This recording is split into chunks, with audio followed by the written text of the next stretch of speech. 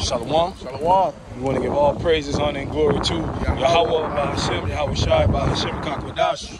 Double honor to the apostles and elders of Great Millstone. Salutations to the elect that are scattered abroad. To you, I say Shalom. It's your brother, Barak Kabar. Brother, I'm one Ibad. You know, we just doing a walk and talk, just rolling in the spirit. And, you know, after camp, we just rolling in the spirit, just going to speak about, you know, what's prevalent right now in the world right now. Right. Okay, you know, we were just speaking off camera about the train derailments and border crisis and what else you said? Train derailments. Right. It's just a whole lot of things going on right now. And it's, one time. Yeah, at one time. But the scriptures speak about what we always speak about, 2 Timothy 3:1, about in the end times, perilous times shall come. And this is what we're seeing. We're seeing perilous times right now. All over, and you got people that are wondering what's going on. Oh my gosh, the world is changing. People are getting more violent, because this is what the scriptures was talking about. Right. So that Title 42 thing that's going on right now, that's the new subject right now.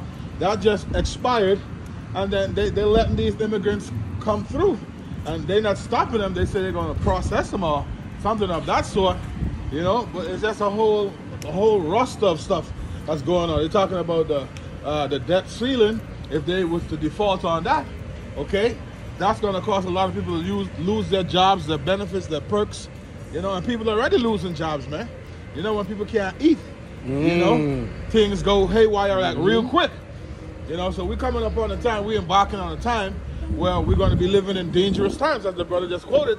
Okay, 2 Timothy 3:1. And this know also that in the last days, we are in the last days. That's what we're living in right now. The last days. That's why things is getting so tight and so bad. You know, look at the cost of living.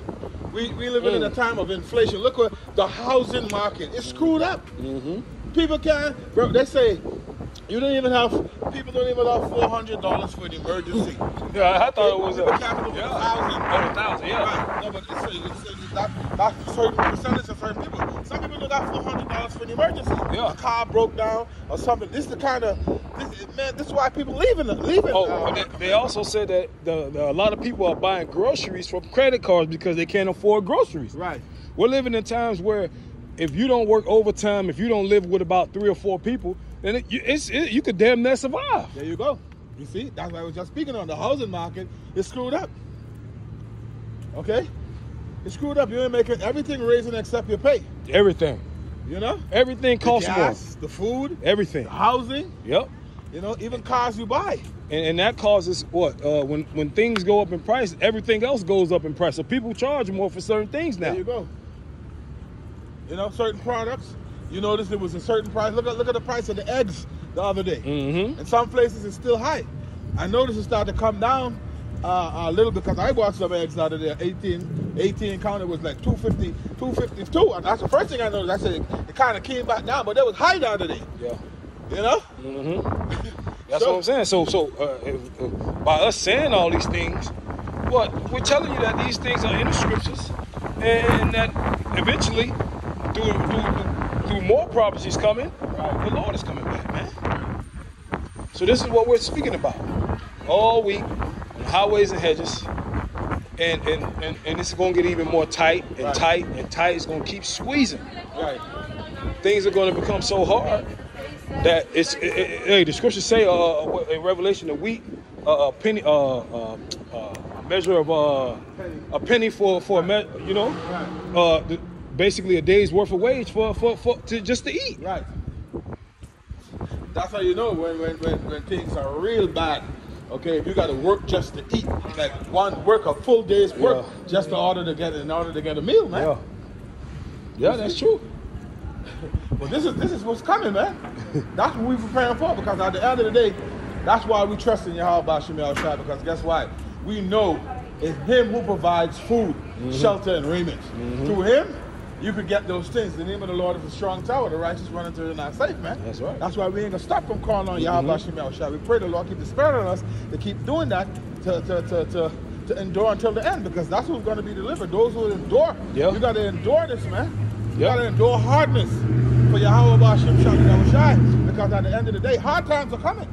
You got to be hardened, man. Yeah. Well, if you think now it's hard, Right. you just buckle up.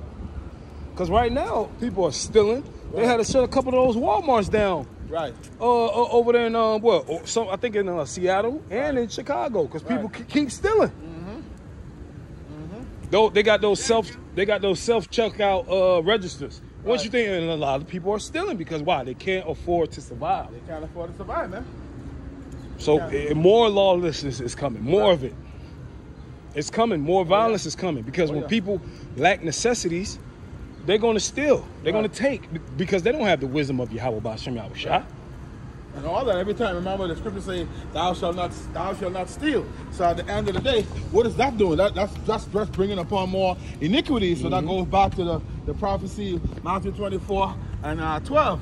Because iniquity shall abound, the love of many shall wax cold. I mean, then when you go into that word cold, it means psycho. So these people are going to lose their minds, and you see the beginning stages of it, though. Right.